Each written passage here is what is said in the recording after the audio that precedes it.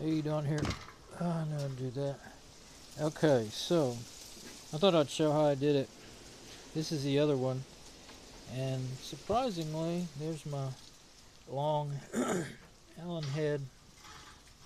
And this is a ratcheting handle, and you can just mash that button. You got to be careful; it'll pinch you, but straighten it out while you're using it. And you can do that with one hand, but you got to hold the device with the other, your part with the other hand. So.